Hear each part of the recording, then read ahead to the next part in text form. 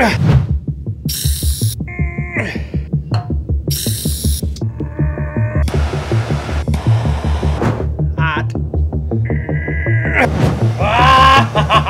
Come out, you! Come out!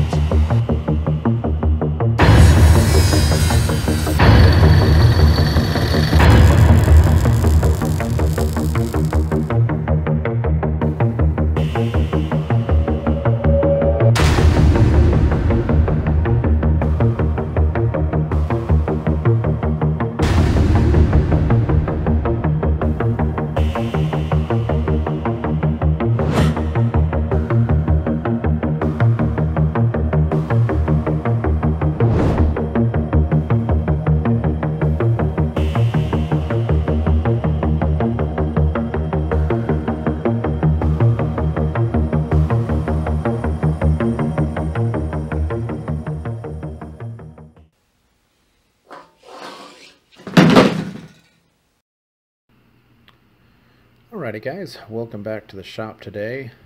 Today we have a new tool. This is a hand impact tool that my father-in-law was so kind to loan me. I'm hoping that this is going to be the ticket to get these stubborn screws out on this bench vise that I'm going through right now. It is a old Craftsman model. You can't get this particular item number anymore, 947634. You might be able to find it used on eBay. As you can see, it's an antique, made in the USA.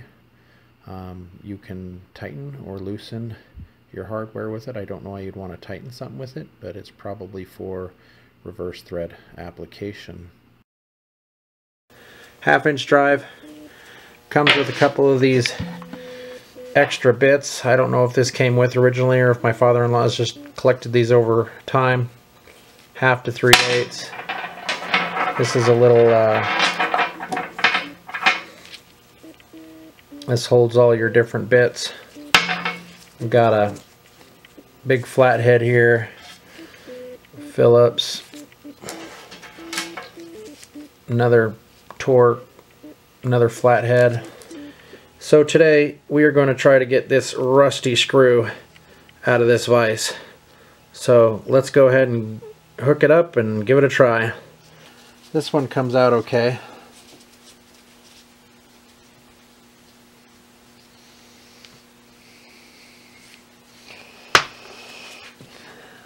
This guy right here though, this guy here is a real bugger. No.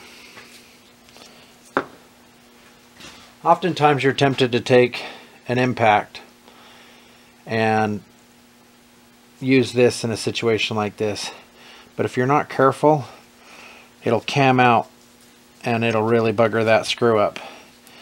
So my father-in-law loaned me that tool. We're going to give that a shot. Some of you may be wondering why it says tighten or loosen. When you're pulling back on this collar and get that on there, basically you're pushing in and you're turning this, and it changes the orientation of when you hit this with the hammer, if it's going to go counterclockwise or if you switch it, and now it goes clockwise. Now it's going clockwise as if it were tightening. You probably wouldn't use one of these to tighten. However, if you had a reverse thread screw, that might be an occasion where you would want that. I can't think of really any situations where I would want to use this tool to tighten something in, but you might. You just pull back on the collar and you give this a twist and it will change the direction of the impact. Pull it back, twist it, pull it back, twist it, and that changes the orientation. And what the secret is too is when you have this on your screw, you just want to put it in the screw, the stubborn screw.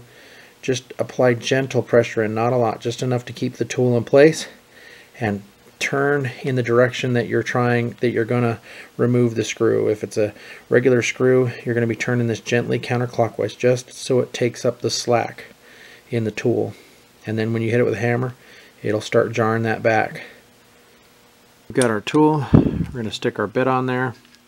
We've got it set in the direction that we want it to go. Like I said, you just got to play with it.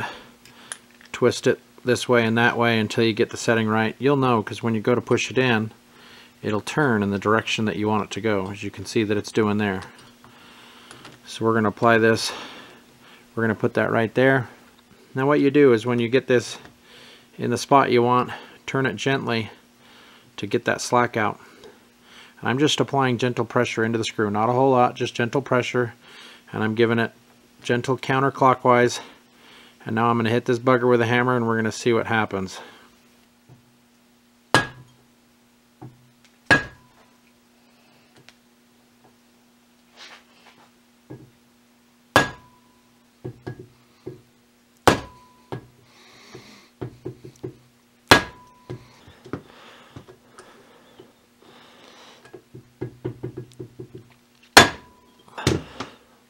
Look, look, look, look, look, look. Oh yeah. See? She's coming out. That rusty little devil. She's coming out. We hit it with heat. We hit it with penetrating oil. We hit it with freeze off. None of those worked. But who knows how long this has been in my father-in-law's toolbox, this tool. And it did the job. How cool is that? Alright guys, if you don't have one of these in your toolbox, I recommend you get one for getting those stubborn screws out. We applied heat today, we applied cold today, we applied penetrating oil today. Those three things didn't work, but this hand impact tool, we prevailed with it. So if you don't have one of these, get one. I'll put some links down below in the description. They are affiliate links. They don't cost you anything extra, but it does help support the channel. I'm going to maybe review one or two of them if I don't just buy one of these used off of eBay. They don't sell this one anymore. They have a newer model, but it's kind of hard to getting a hold of some of this Craftsman Sears products nowadays. But with that being said, I'll put a description down below for the vise rebuild I'm doing as well. We're trying to reach 1,000 subscribers right now, so if you'd like to help us out with that and you're into this kind of shop tool, carpentry and metalworking, consider subscribing. You can do that right here, as well as you can check out our last video right here, and we'll see you on the next one.